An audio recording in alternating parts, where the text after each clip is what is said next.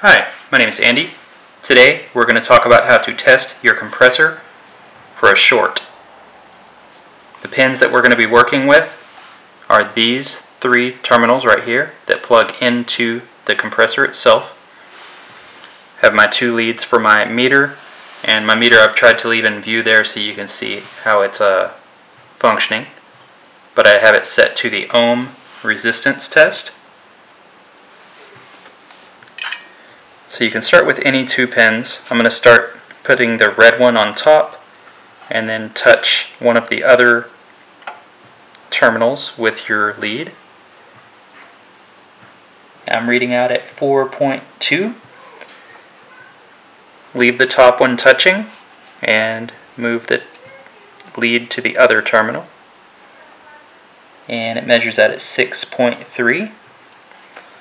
Now I'm going to measure both bottom ones. Reads out at 10.1.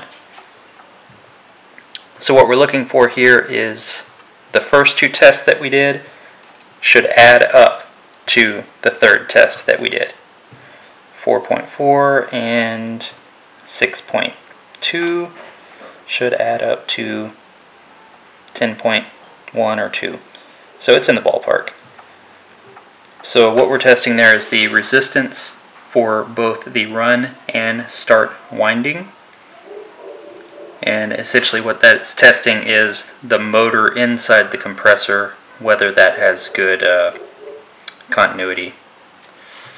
One other test that we're going to do is test these terminals, all three of them, to see if they are shorted to ground.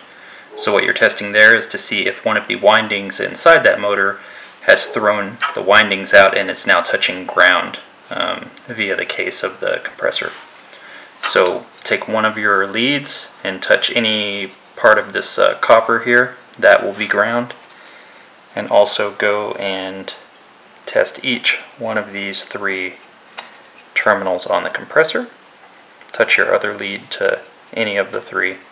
You should not have continuity. You should not show an electrical path. It should remain OL. If you do have resistance showing between one of these three pins and this copper, your compressor is bad, I'm sorry to say. You have a shorted compressor. I hope that helps somebody. Thanks for watching.